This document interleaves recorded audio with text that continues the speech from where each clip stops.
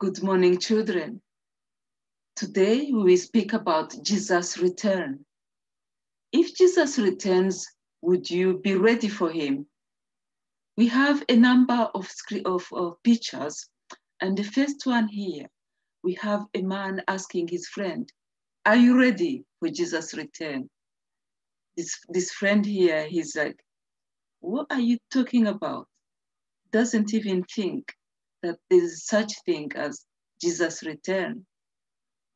Now, the second picture here, Jesus uses illustration of plant and families and even fishes.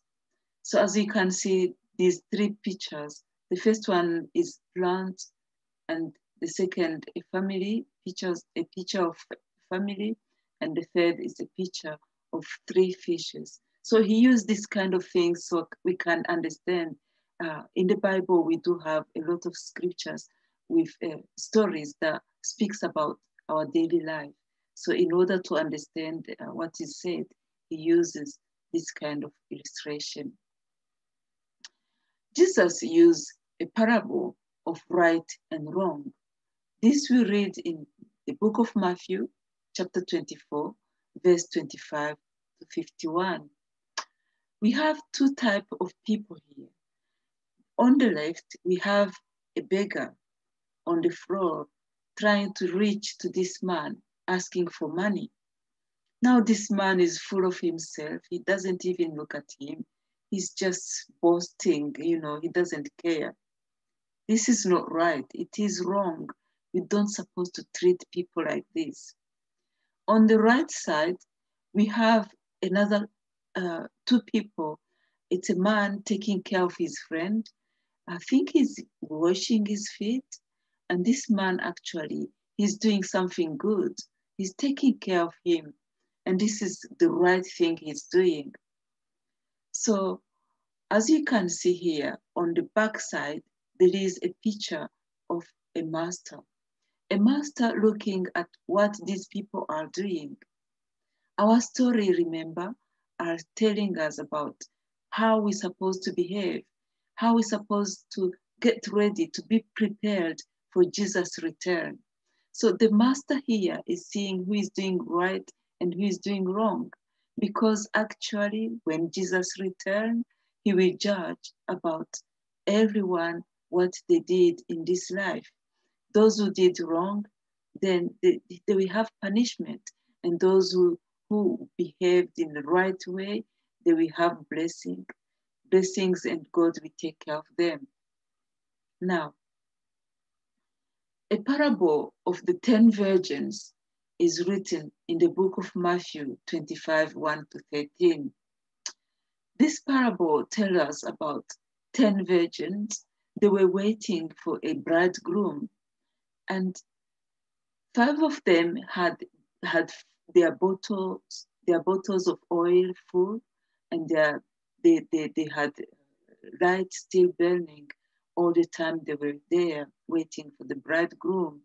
And the half of the team, they had their oil as well, but their lamp ran out, and they had to run away to search for people who are selling oil.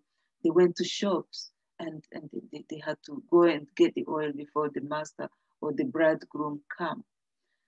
So the one who remained, they just kept on waiting, being patient, and they were watchful and patient. So when the bridegroom turned up, the others were still at the shops.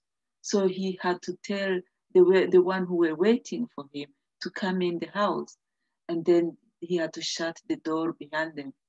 The other girls, when they turn up, they come around, they found that the others were already gone. So they were like disappointed. They didn't really find it much helpful, because they were also, they wanted to go and see the bridegroom, but unfortunately, they were not prepared as such. And this story here is telling us that we supposed to be ready all the time. We're supposed to have everything we need. And this is the word of God. We're supposed to get ready for the Master, for Jesus' return, waiting for him and watchful and also patient and always prepared, not being distracted or running away. That's why this bridegroom, when he came in, he had to find the girls and let them in. The next bit is telling about, this is a parable of willing and unwilling servants. And this is in Matthew chapter 25 from 14 to 30. So these are three people. So when the Lord came around, he gave them a mission. He gave them the first one, he gave him £1. The second, he gave him £2. And the third, he gave him £4. So as he was leaving to go away, he told them, use the money until I come back. You have to give me back the money. So he went. When he went, the two people started to use the money properly so that they can have more money from the money the master gave them. But the third person, he thought, oh, with this £1, I don't think I should use it. This man, if he comes back, he'll be angry. Let me go and hide it under the soil. So when he comes back, I will have his money to give him. So he took it and had to hid it away. And the other people, they took the money and used it and produced more and more of a lot of money indeed. So when the master returned, he saw those two people, they were really doing their job. They had a lot of things from that money. And then he said, well done. What he did is he had to double the money he gave them. The one who had 4, he had to give him 8. The one who had 2, he gave him 4. And the other one who had £1, he didn't give him anything because he didn't do the job. He was just lazy. He didn't use the money he had so that he can do it, make life or make a living. Instead, he had to hide it under the soil, waiting for the man to come back. So this is not the right way we're supposed to live, waiting for Jesus. We're supposed to wait for Jesus using the talent and the gift he has given us so that we can be useful to the society, to our families, to our friends, to our neighbors. So we use our gifts and our talent so we can work for the kingdom of God. When Jesus returns, he will reward us because of what we have been doing in this world, serving him and making the world better. Now, for conclusion now, the fruit of work well done, this is found in Matthew 25, verse 30 to 46. The picture here, this is Jesus. He says on this right side, on the right side, well done, you faithful servant. On the left side is showing, depart from me, you evildoer. Let's say that the person who kept the £1 under the soil and the boasting man who didn't care about that homeless, he said, depart from me, you evildoer. And the well done servant is the man who washed his friend's feet, are the people who used the money and doubled the money and they used it properly. So these are the people who did well. And Jesus said, well done, faithful servant. Let us do this as well as we wait for Jesus. So every servant must be faithful. This man here is just wondering, how do I prepare so that I can go to heaven when Jesus returns? Now, every servant must be faithful to God. 1 John chapter 5, 11 to 12, halfway. God has given us eternal life, and this life is in his Son, Jesus Christ. So we have to use the word of God to know what to do and how to live this life as we wait for the Lord's return. How do I prepare for his return? Every servant must live out Jesus' teaching. Let's see in Galatians chapter 2, verse 20.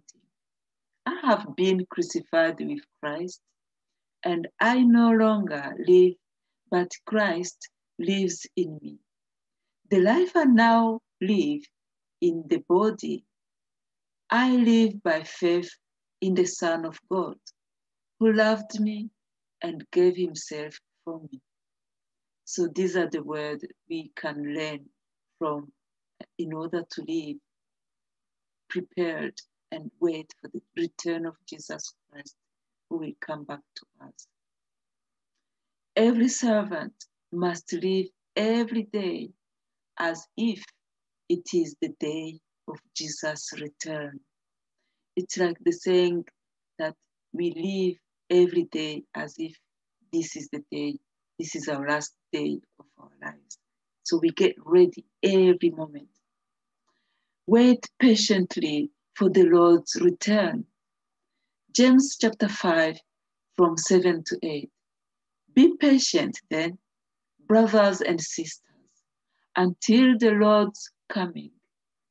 See how the farmer waits for the Lord's return. See how the farmer waits for the land to yield its valuable crop, patiently waiting for the autumn and spring rains. You too, be patient and stand firm, because the Lord's coming is near. You must always consider Jesus' words while you are waiting for his return. This picture here is Jesus Christ. His word is saying, watch, be ready, for the Son of Man will come at an hour that you do not know, that you do not expect. And this one is in Matthew chapter 24, verse 44. Let us pray. My Lord and my God, we thank you that we have hope, that you are going to return. We wait patiently for your return.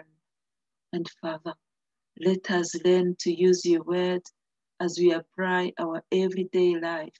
Your word giving us the courage and hope to hold on so that we can be ready for your return.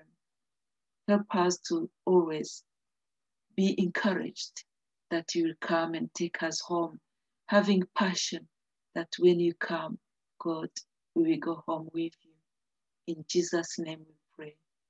Amen.